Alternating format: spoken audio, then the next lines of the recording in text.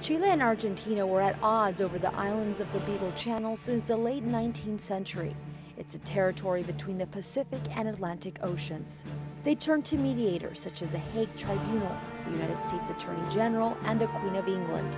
However, none of them managed to bring them in line. Then, just hours before Christmas of 1978, Argentina moved its troops and everything pointed that war was inevitable.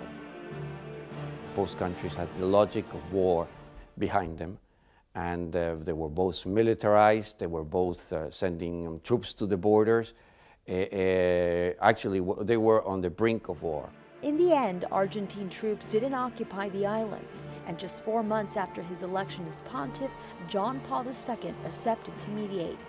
It was his first mission in international politics. It was a time the papal nuncio in Argentina, Cardinal Pio Laghi, lived intensely. This is how he remembered the conflict a few months before his death.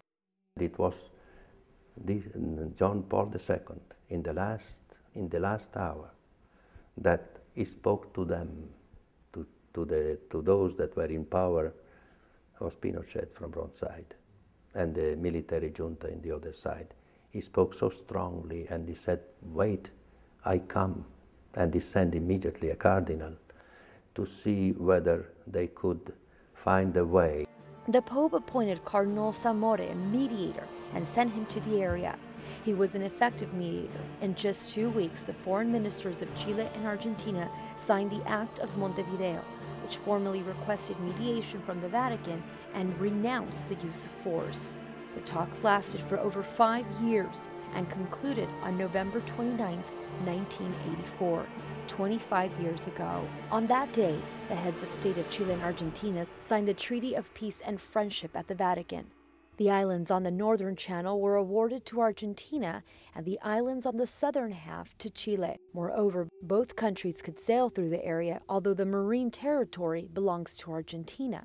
Through the good work of the cardinal and through the great credit that he had, John Paul II, they avoided the war and they were able at the end to make peace.